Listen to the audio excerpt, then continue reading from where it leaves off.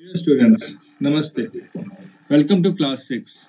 Let us start first chapter in computer fundamentals. In this chapter we are going to learn about IPO cycle in detail. Inside the computer, that is CPU, role of memory in working of computer, main memory and classification of computers. A computer can perform a variety of functions as per the instruction given to it. Instructions consist of useful facts or figures. These facts or figures are called data. Data is provided to a computer through any of the input devices like keyboard or mouse, etc., depending on the type of data. Computer can process data with the help of IPO cycle. Let us understand about IPO cycle. We know computer works by following the input process output cycle, that is IPO cycle. Computer first takes data as input, process it according to the given instructions, and then gives an output. During the IPO cycle, computer needs memory for the following two purposes. First, to store data in instruction given to processing device. This type of memory should be fast. Second, to store result or output, that is data or information or input data or instruction for future use. These type of memory should save data permanently. How a computer functions using IPO cycle. The IPO cycle has three stages. The first stage is called input stage. In this stage, data and instruction are provided to the computer through input devices. Input devices may include the keyboard, mouse, scanner, magnetic ink reader, etc. The second stage is called the process stage. In this stage, the processing device, that is the CPU, carries out the calculation or comparison on the given data. The third stage is called the output stage. In this stage, output is produced after processing.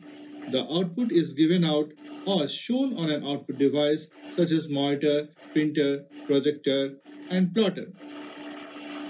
The storage of data can either be in the main memory, that is the primary memory of the computer, or in the secondary memory devices. Let me explain you IPO cycle. Data instruction are input from input devices. These data or instruction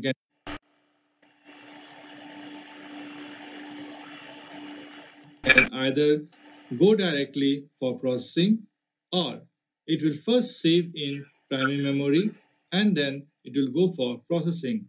After processing, the result, that is output, will be displayed in output devices and either may be saved in secondary memory for future use, or it may be saved in RAM to be used in the instruction to follow. In this way, the cycle is formed. So it is known as IPO cycle.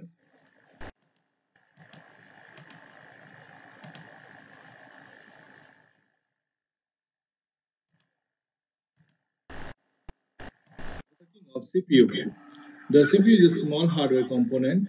It is called the brain of a computer. It works as follows. CPU takes data and instruction, that is input given by the user. CPU performs some operations on data based on the instructions and produces the result. CPU transmits the result depending on the instruction either to memory or to an output device. For example, in instruction print 4 plus 5, CPU will display 9 directly in monitor after processing. In instruction print 4 plus 5 plus 6, CPU will first add 4 plus 5, saves the answer 9 in memory. It can be the cache memory or registers. And again, take 9 as input and perform 9 plus 6. Now it will display 15. Here registers are not in a syllabus and will not be discussed. For detail, you can Google it. Components of CPU. The CPU has two main components, arithmetic and logical unit, also known as ALU. It is responsible for all type of calculations and operations. As its name indicates, it performs arithmetic operations such as plus, minus, multiplication, division, and logical operations such as less than, greater than, equal to, less than equal to, greater than equal to, and not equal to. Second component is control unit. It is responsible for controlling and guiding the instructions, the interpretation, and execution. Here we are going to see the working of CPU, ALU, and CU. CU fetch instruction from memory and interpret instructions. Suppose instruction says to input two numbers as data and multiply them. CU will wait for the two numbers to be entered by user from the keyboard, that is input device, to the memory. From memory, CU will send this entered data to ALU for multiplication, that is processing. The ALU performs the calculation and CU will send result back to the memory. Then CU will then send the result from memory to the output unit. After the execution of the instruction is over, CU will fetch the next set of instruction from memory. Of memory. Main memory, it is used by CPU to run the computer. It is also known as primary memory or internal memory. It consists of random access memory, RAM, read-only memory, ROM, and cache memory. And second type of memory is secondary memory. In next few slides, we are going to see role of memory in the working of a computer. RAM, random access memory. It forms a major part of main memory. The CPU can read data from it and also can write data onto it in a very short time. It is a temporary type of memory as it erases all the data when the computer is turned off. For this reason, RAM is also called volatile memory or temporary memory. Before a computer can run anything, either an application or a game or a software, the related data, instructions, and programs from the hard disk had to be loaded in the RAM to hold them temporarily. This is why RAM is also known as the working memory. Read-only memory. The CPU can only read the data from it. The CPU uses its data for the computer to start up. It tells the computer what to do after you switch it on. It is a permanent memory system as the data and content once written to it remain fixed. The contents never change even if the computer is turned off. This is the reason ROM is also called non-volatile memory. Types of ROM. First, programmable read-only memory known as PROM. In this type of ROM, the content of memory can be written or programmed only once.